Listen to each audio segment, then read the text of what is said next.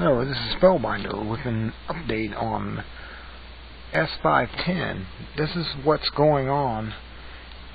This is a video called Esotric Agenda, and it's very, very full every second of knowledge. So look up Esotric Agenda and watch this video wherever you can find it or buy it.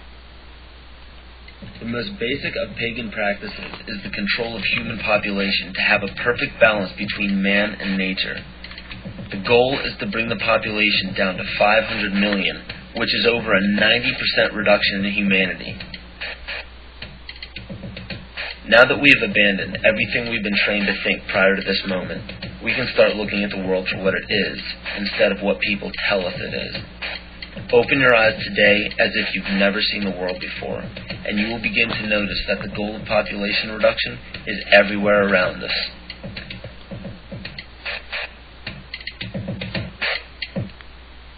Let me assure you that absolutely nothing that I'm going to tell you is exaggerated, is interpolated, or is imagined. Everything I'm going to tell you is documented.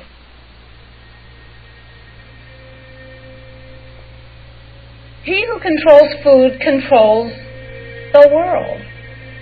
Well, they said in 1962, we're going to work toward total global implementation of Codex Alimentarius on December 31st, 2009.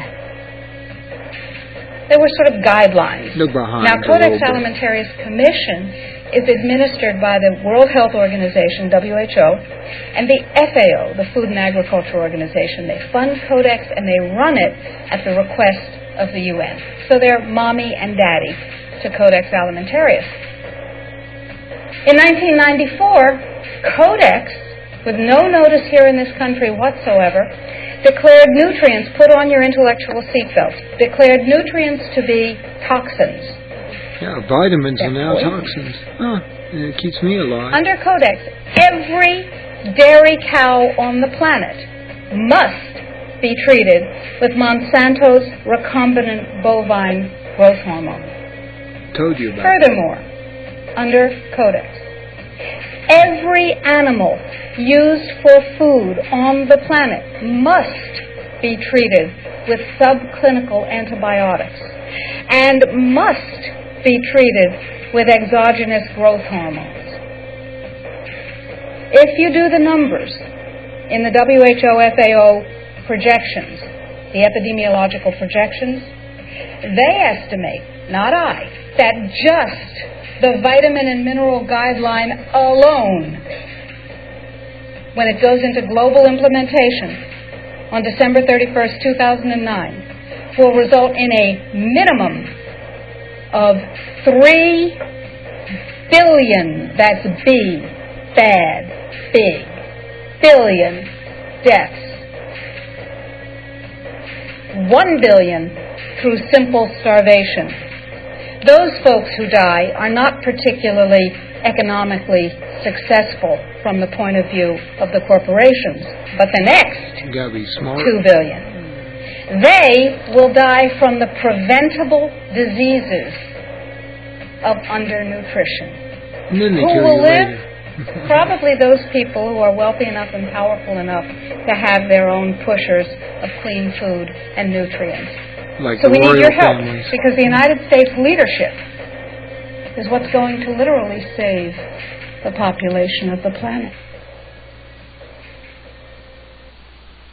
The UN has put out dozens of public documents where they're calling for an 80% world population reduction.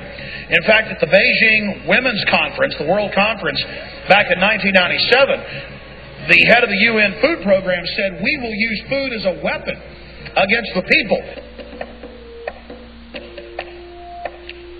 And the most poisonous substance they're using to dumb you down and kill you? 66% of the United States residents' public water is fluoridated. It is known to have tremendous effects on bone cancer, joint problems, bone weakness, lowered estrogen and testosterone levels, and dental fluorosis, which is yellowing of the teeth and pitting in the enamel. Wouldn't it make more sense to enhance public water with vitamins which are meant to be ingested to promote overall health, rather than putting such a toxic chemical in our water with a bogus explanation that it will improve our dental health? Lies. We now know that fluoride causes more dental problems than it solves. Something doesn't seem right about this.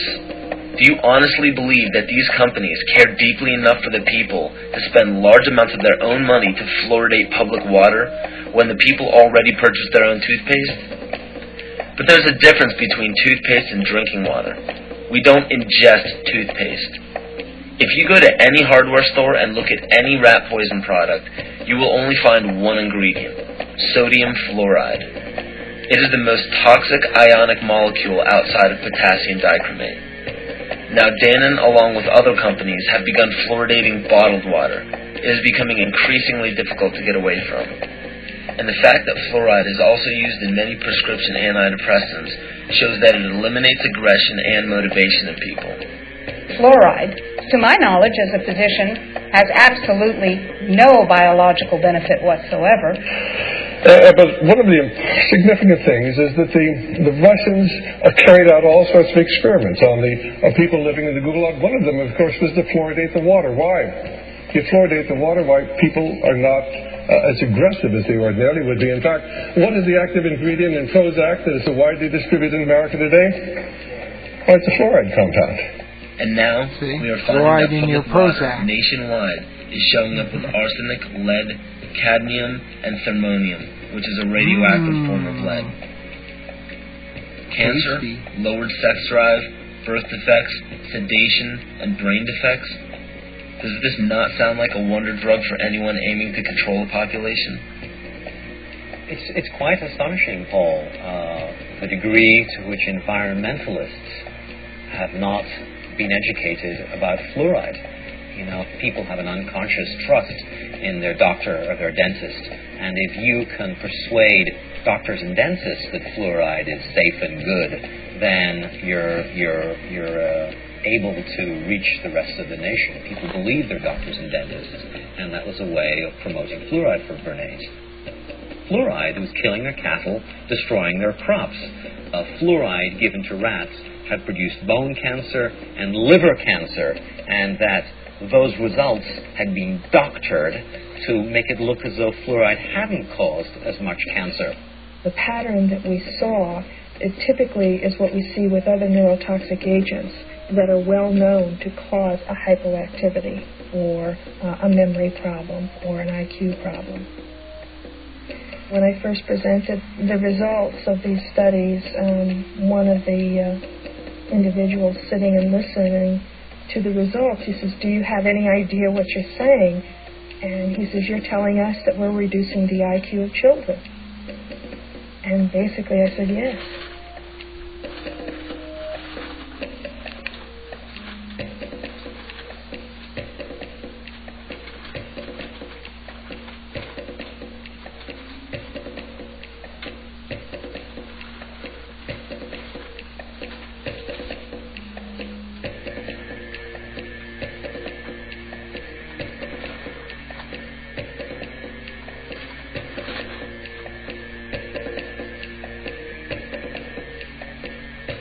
Aspartame, the next poison. Aspartame, the artificial sweetener found in almost every low-sugar or sugar-free product on the market.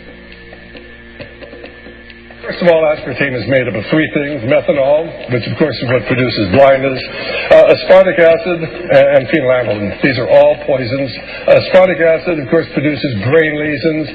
This was known back in the early 1970s. Methanol produces blindness.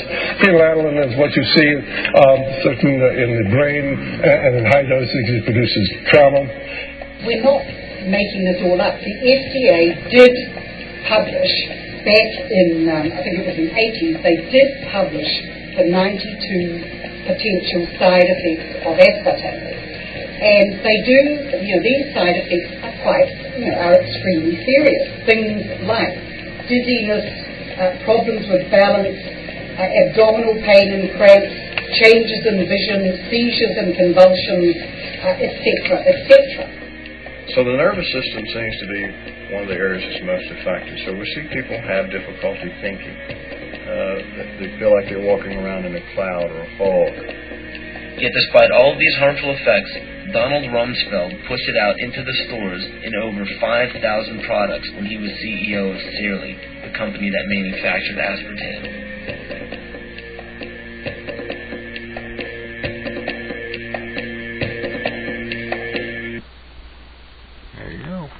Agenda 21, the plan. The sustainable goal is the elimination of the middle class. The world cannot support 6 billion people. But you see, the plan behind sustainable development includes population control. It's a program for land use control, education control, and population control, the leaders of the sustainable movement, so that the world's human population should not exceed 500 million people. That's a 93% reduction of today's population levels. Goodbye. In 1992, while the Rio conference was going on, George Bush, then president, was there. He was just offshore in Prince Charles's yacht, where he executed the Agenda 21 protocols on behalf of the United States and brought it back to Washington, D.C. Thank you, George Bush. Bill Clinton, by executive order, established the President's Council for Sustainable Development. In 1996, Bill Clinton set up the President's Council on Sustainable Development. One of the dictates of Agenda 21 is that every country in the world is to set up a national council to oversee the implementation of Agenda 21. Sustainability means population reduction. We are writing a new set of 10 or 15 commandments to replace the original 10. Which one of the 10 do you think these guys don't like? Thou shalt not lie. Thou shalt not steal. Thou shalt not covet. Because I tell you what, these people have lied to us. They're in the process of stealing all of this nation's natural resources, and they covet everything you have left. Evil.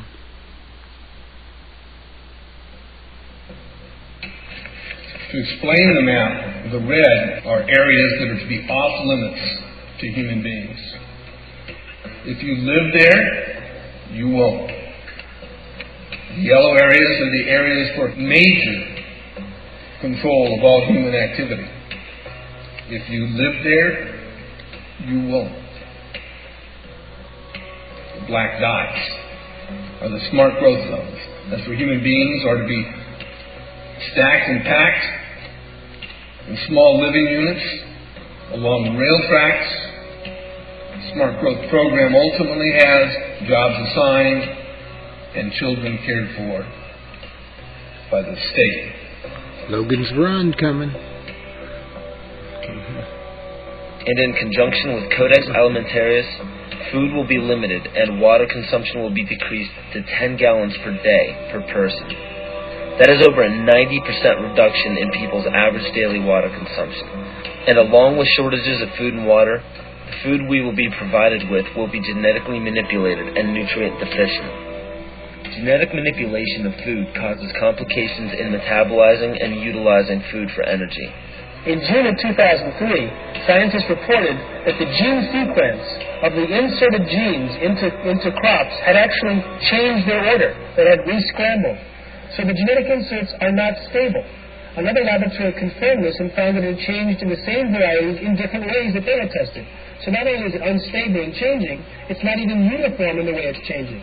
This is incredibly dangerous. Nutrient deficiencies due to Codex's planned vitamin and mineral ban will cause billions of preventable diseases. Both of these will ultimately lead to billions of deaths. The question is then, how do they do it? How in the world are they getting this agenda from the international level down to the local level? Well, they've got a plan for that too. Now, on the environmental side, there's probably a number of different plans, but from the environmental side, I got to cut it off from here. Called the IUCN. The IUCN, remember that. Do your research. I talk to you later. This is Spellbinder. Be good at it. It's not part of the United Talk to you Nations later. Charter.